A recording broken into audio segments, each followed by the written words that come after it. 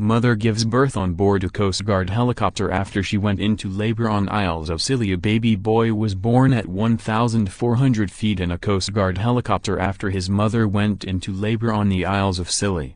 Torran MacDonald was born above Penzance in Cornwall on Saturday night after his mother, Alicia, went into labor.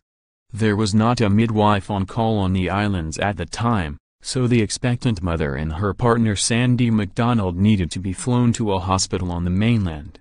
The Nuki Coastguard helicopter was scrambled at around 7 p.m., collected midwife Linda Benson, touched down at St. Mary's Airport, picked up Mr. and Mrs. MacDonald, and then began the trip to the Royal Cornwall Hospital in Truro. But when they were on their way to the mainland, baby Torran decided to make an appearance on board the aircraft.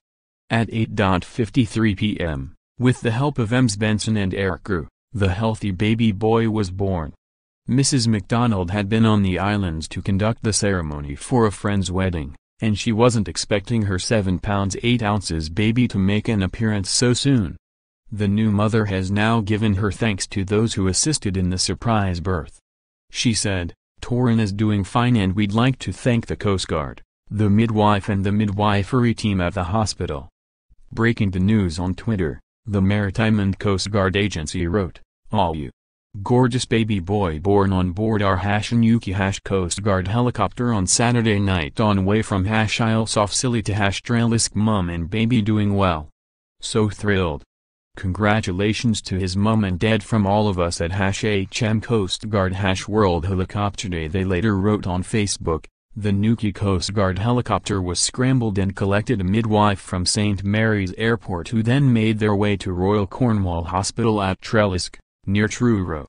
However, the baby was born while the aircraft was airborne and was safely delivered at 8:53 p.m.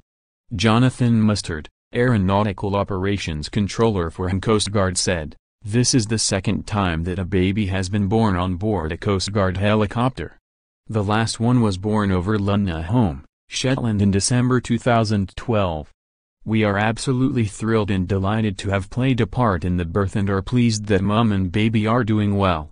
It's rare to hear that our helicopter launched with 7 people on board, but we're preparing to land with 8. Congratulations mum and dad."